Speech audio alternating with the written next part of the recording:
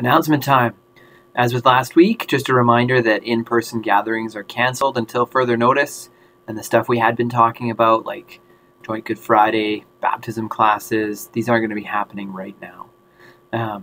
Hopefully you've been on Facebook and seen the new groups that have started up there, and if not, I'll encourage you, as I did last week, to go there and to sign up. There's a group for prayer requests, a group for practical help, just to let us know if you need help and someone can meet you in that place of need.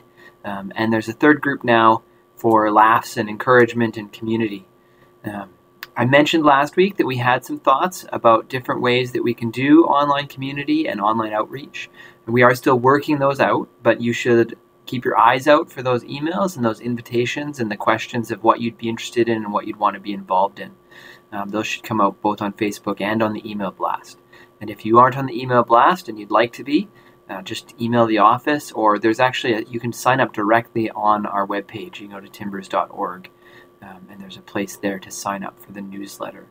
I know that Brenda, our prayer ministry leader, has been organizing some online prayer meetings, and if you are interested in those and aren't finding out about them, Facebook is one place to look, and the other way to get that information is to join our prayer list, and that too you can email the office, and we'll make sure that you get connected there.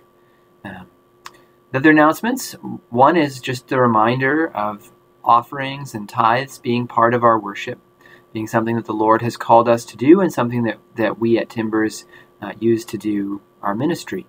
And so, as always, prayerfully consider how the Lord is leading you to give, and remember that all that you have is His, that we are stewards and called to use these things as He directs. The other announcement is that I get to welcome Dave Dreger from Lakewood Alliance this morning, who's going to be preaching.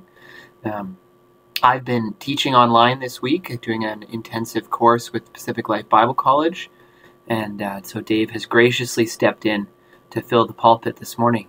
And even though I can't, put my hand on him as he's standing here next to me and pray for him, I am going to invite us to pray together over the service this morning and over Dave as he preaches. So let's pray. Lord Jesus, I thank you for this morning. I thank you that we can come together and worship and that we are united in your spirit and in the bonds of peace. And I thank you for Dave, who is coming to preach. I thank you for your word that we get to sit under. I ask you to bless Dave as he speaks, that you would open our hearts and minds as we hear, that you would be powerfully present with each of us in our living rooms or offices or wherever we're coming from this morning. Meet us, we pray. Come, Holy Spirit, in the name of Jesus. Amen. Let's worship together.